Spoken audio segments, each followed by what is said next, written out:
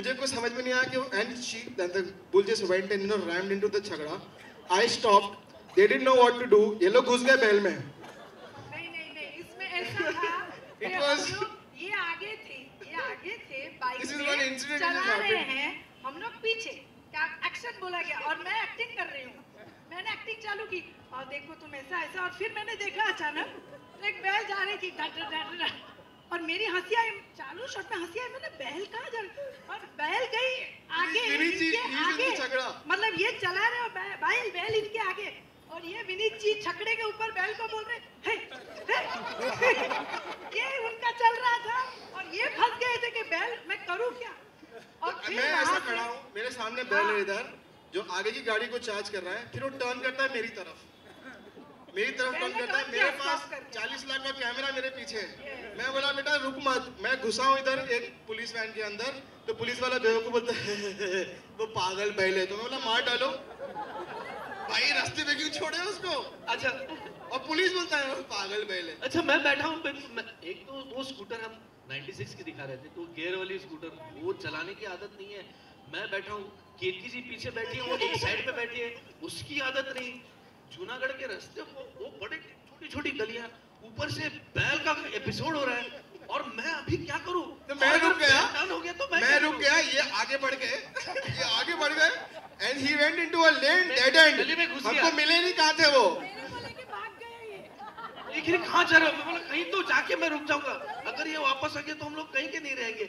और मैं जाके अंदर कहीं जाके खड़ा हो गया ऐसे. मैं बोला पता नहीं अब जब होगा तब देखा जाएगा, अभी हम लोग इधर ही बैठे रहेंगे. मेरी असिस्टेंट आती है, सर किरण जी और केतकी जी कहाँ पे मिले. And then finally he was found in one dead end of one lane and it was and we couldn't stop laughing. I think this was one incident which one of my longest outdoors actually. And I think hats off to the entire team, the entire production. सिर्फ 4 actors. Yeah, that is what is the USP of the show. I would say is we have very minimalistic actors. We have scene between 2 people, 3 people, 4 people maximum. Marriage scenes are different thing, but yes, it is. You will feel that it's your life story. This is how you talk in your house. This is how you shout in your house. This is how you move in your house. It's nothing planned. You will see a lot of choreography, a lot of movements, a lot of fun moments, and we've tried to get it very close to realism.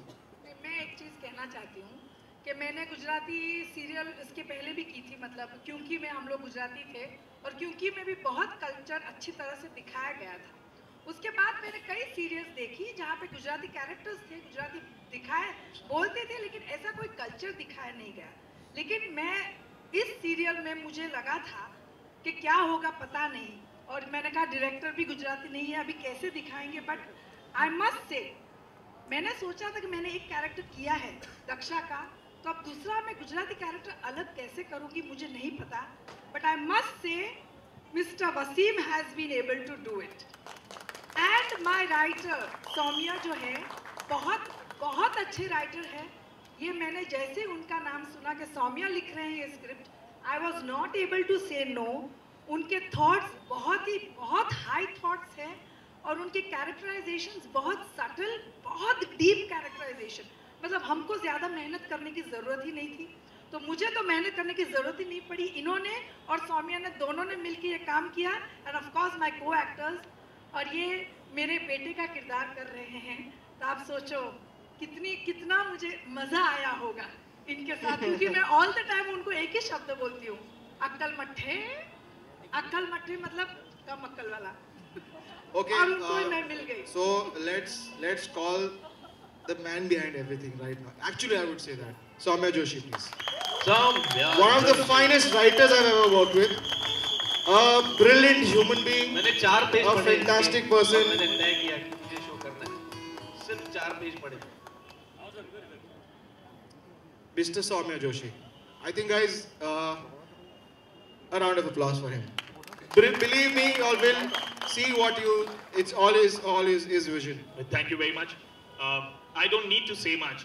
Writer is very happy when all the actors, the entire crew, director, and the producer defines the show correctly. That automatically means कि जो भी लिखा गया है वो इधर पहुंच गया है, तो आई होप उधर भी पहुंचेगा ही. Lots of things are said, especially about fulfilling dreams. I would just like to add a small thing which in a way defines the show to be slightly different.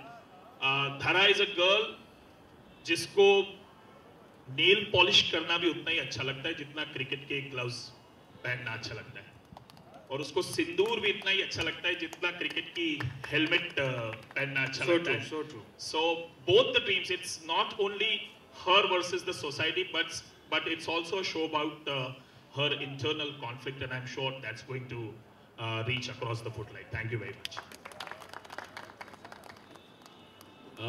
सबसे मुलाकात हो गई है, लेकिन फिर भी यहाँ पे चंद लोग हैं जिनसे मिलना बहुत ज़रूरी है, और I will be wrong if I don't call them, because उनकी वजह से आज ये शो इतनी यहाँ पर आया है और वो आगे तक जाएगा. सो I would like to invite on the stage Rekha, who has been a big part of RDP and our team. रेखा वैद जी आ रही हैं. आ गई हैं. And the person, म्यूजिक बजा. please. Oh. And the person जिसने खुश रखने की कोशिश की है, यानी कि जिसने चेक्स बना के भेजे हैं, जिनका नाम है Abdul Joshi. I request Abdul Joshi to be here on the stage. इनके लिए भी म्यूजिक बजा. यहाँ तो ज्यादा जोर से बजना बजाओ जोर से.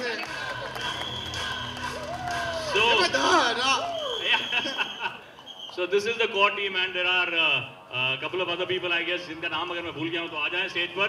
But this is our core RDP team. आ जाओ. The show, come, all of you, please, all of them. Rohit, Ketan. So this is our family. This is RDP, and Star has been very kind to us, and they have given us this lovely show. So thank you very much, Star, and I hope you loved.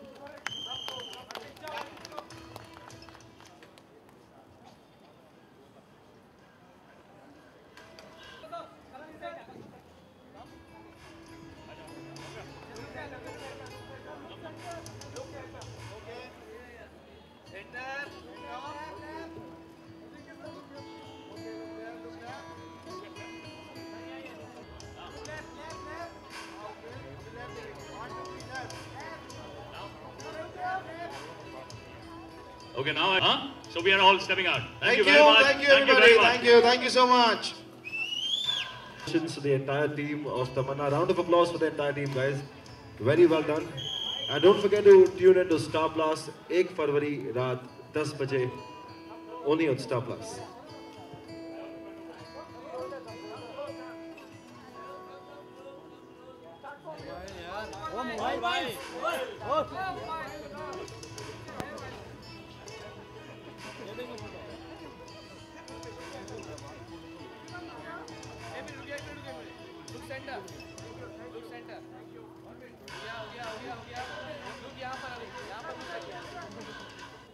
Alright, so with that, I would like to on once with the star cast of Tamaana.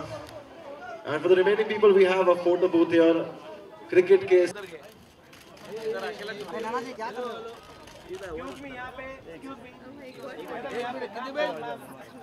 Madam, 1 second hold.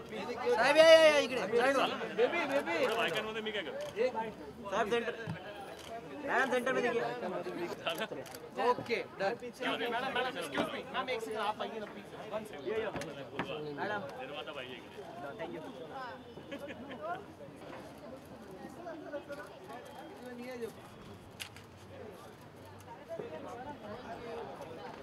किससे inspired है पहले तो ये बताइए. Inspired ये कोई true story नहीं है, ये फिक्शन है, लेकिन आई थिंक हमारे यहाँ